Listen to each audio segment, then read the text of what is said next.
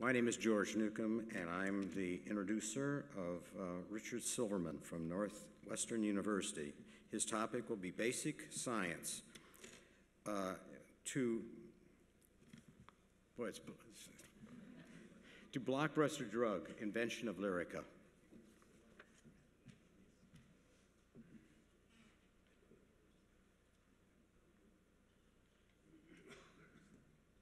Great, so it's really wonderful to be here, not only because of the honor to present my work, but it hasn't really gotten above 40 degrees in Chicago.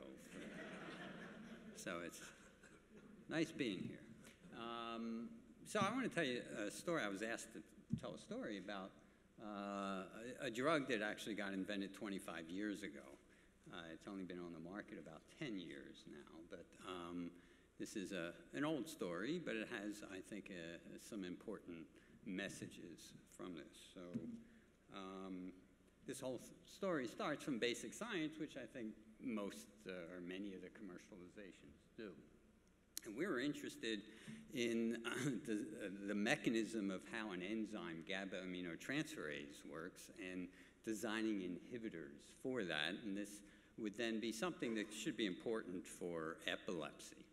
Now, epilepsy is actually a family of diseases, and about 1 to 2% of the world population has some form of epilepsy. It's likely someone here has epilepsy of some sort, but unfortunately, 30 to 40% of patients with epilepsy can't be treated by anything that's out there. And so there's always a search for new mechanisms of action for epilepsy, so these patients might have some kind of treatment for them. So I said that there are a number of different causes for epilepsy. We're going to be taking a look at 2 neurotransmitters that are important for epilepsy. Glutamate's the excitatory neurotransmitter, and GABA, the inhibitory neurotransmitter. And I'm going to try and keep the science to a minimum here. So bear with me for 1 or 2 slides here. So this whole story then, it deals with this pathway. And glutamate, we said, was the excitatory neurotransmitter, and GABA, the inhibitory neurotransmitter. So the excitatory neurotransmitter is converted to inhibitory by the enzyme glutamate decarboxylase. And then GABA aminotransferase degrades the inhibitory neurotransmitter and takes it back to the excitatory. And so homeostasis here is then controlled by these 2 enzymes, glutamate decarboxylase and GABA aminotransferase. And when the concentration of GABA diminishes in the brain, you then have too much neural excitation, and that can lead to a convulsion. You can't take GABA pills to rectify this, even though your health food store has GABA pills that talk about all the great mental things that are going to happen with it. GABA doesn't cross the blood-brain barrier, so you can't then raise GABA levels by taking GABA. So what you need then is a molecule that does get into the brain and then raises the GABA levels somehow. And the approach we were taking was one that would involve inhibition of that enzyme GABA aminotransferase that blocks the degradation of GABA, so the GABA levels rise, and you then get that back into homeostasis. So the whole design then came about when we looked at these 2 enzymes and of course recognized that you want to inhibit GABA aminotransferase, but you don't want to inhibit glutamate decarboxylase because that's the enzyme that's making the GABA, and that would defeat your whole purpose. But since GABA is the product of glutamate decarboxylase, and it's the substrate for GABA aminotransferase, it's likely those 2 enzymes have a similarity in the binding site for that molecule. And so what we wanted to do then was to see if we could differentiate those 2 enzymes. And so we constructed some molecules that looked like GABA, and we attached a group to them, and we varied the size hoping to find one that would fit into GABA aminotransferase, inhibit it, but not fit into glutamate decarboxylase, so it wouldn't inhibit that. The other design feature was, it said it has to get into the brain. And so the brain is a membrane. You want things that are sort of greasy, lipophilic. And so we made these R groups lipophilic as well as steric so that we could possibly get them into the brain. And so thinking about this then, I had a visiting scientist from Poland, Ryszard Andruszkiewicz, come to my lab, and he synthesized a bunch of these compounds, and we got only 17 molecules in 1989. And he tested those as inhibitors of GABA aminotransferase, and they weren't great inhibitors, but they were inhibitors. But our whole purpose here was just to see if we could differentiate these enzymes. So it didn't matter how well they inhibited that enzyme. So then he tested these molecules for their inhibitory activity of glutamate decarboxylase.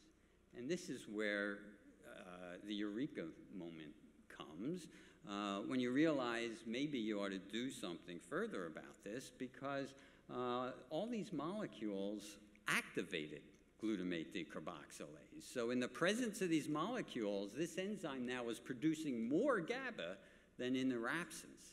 And so this was a new mechanism of action to raise GABA levels.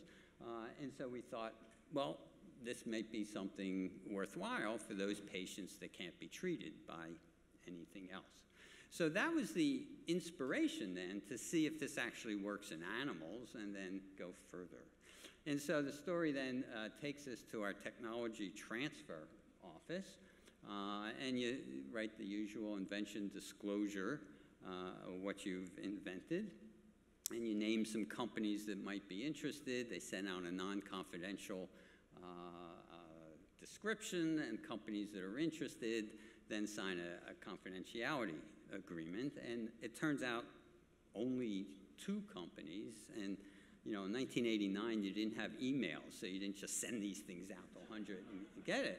You actually wrote a letter, put it into, I don't know if you guys know these mailboxes, you know, put it in there, and then you wait 2 months till you get an answer from them, you know. And so months went by, and finally, it was only these 2 companies, Upjohn Pharmaceuticals and Parke Davis Pharmaceuticals, neither of which exist today because Pfizer bought them both and closed them down. But they were interested.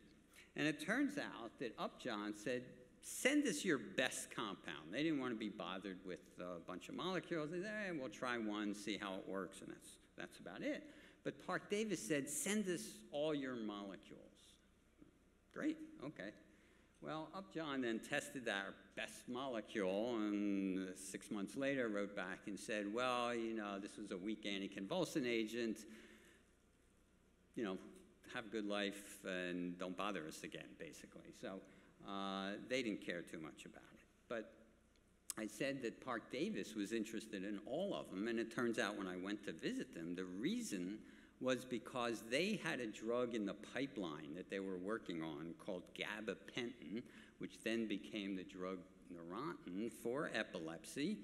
And its structure was related to the molecules we were making, so they figured, all right, let's just try all of these compounds. So in 1990 then, Parke Davis tested all 17 of our compounds in mice for anticonvulsant activity, and they then contacted us and said, one of those compounds, the isobutyl analog, was the most potent anticonvulsant agent we had ever tested in our laboratories, and all the rest were weak.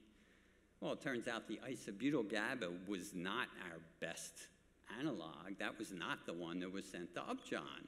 This was one of the other molecules. And the reason isobutyl then turned out to be active is because all of the molecules look like GABA. I said GABA doesn't cross the blood-brain barrier. Well, only one of the molecules does cross the blood-brain barrier, and it's because it's a substrate for a transporter that actively transports it into the brain. And it's that isobutyl analog. And so taking in vitro results and then trying to figure out what's going to happen in vivo, that really wasn't a great idea by Upjohn to test our best in vitro compound when there are a lot of other things that can happen in vivo. So this drug Neurontin that Parke-Davis was working on also for epilepsy, they didn't know how it worked or what it was doing, but it got into the clinic, and it turned out patients that were taking it that had different neuropathic pains and anxiety reported back to the clinicians, gee, my pain's going away, or my anxiety's feeling better. But they never actually did clinical trials for those indications. So they were never able to advertise for that. It was not approved by the FDA. Well, when Lyrica then came along, they knew about these off-label indications. They were being prescribed by all the physicians. Physician can prescribe anything he or she wants, whether it's approved or not for that indication, as long as it's approved for human use. But Parke-Davis then thought, okay, now we ought to start putting this into Lyrica into clinical trials, and then Pfizer bought them in 2000 and continued, and so the clinic, whoops, that's not good. The clinical trials then were, here we go, clinical trials for epilepsy, different neuropathic pains, and generalized anxiety. And so it was then approved in Europe, went on the market in 2004, went on the market in the United States in 2005. And in its first full year on the market in 2006, it was what we call a blockbuster drug. It's a drug that has more than $1 billion in annual sales. And so a lot then came from sort of this coincidence that Parke-Davis had recognized the structure and wanted to test all of the compounds. Well, to a basic scientist, yeah, this is great. It got on the market, but you don't really appreciate what it's doing until you start getting emails from people that are actually taking it. And so I just threw up some with the names redacted here of people that it really has changed their lives. And so this is somebody for 26 years has had a type of neuralgia, and nothing had worked for her whole life. And then finally, a doctor prescribed Lyrica, and she said that it actually changed her life, gave her her life back for the first time. Someone in Europe had anxiety for 10 years, and again, they got Lyrica, and for the first time, it had changed his life, as it says.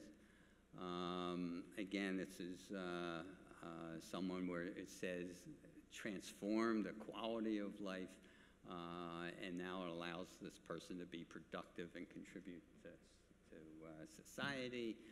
And this person now had been walking with a walking stick and threw away the walking stick and now eats curries and spices, so that's a real transformation of life. So what did we learn, actually, from all these studies?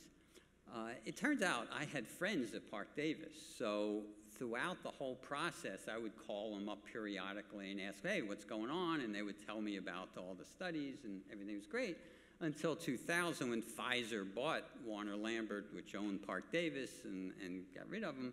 They told the scientists, you cannot talk to anybody about this drug. And I said, I'm the inventor, remember? And they said, well, I'm sorry, we are not allowed to talk to you. And so for 6 years, I had no idea what's going on. So our technology transfer office, I complained quite a bit, our technology transfer office now makes sure that all license agreements show that this is a two-way collaboration. Data is shared in both directions. Publications and lectures aren't held up beyond a minimum period of time to file patents. And of course, I wouldn't be stupid enough to talk about something that I hadn't patented already, because why would I want to shut it out of commercialization? but our technology transfer office now is proactive in trying to team up scientists with companies now, which really has had a big impact.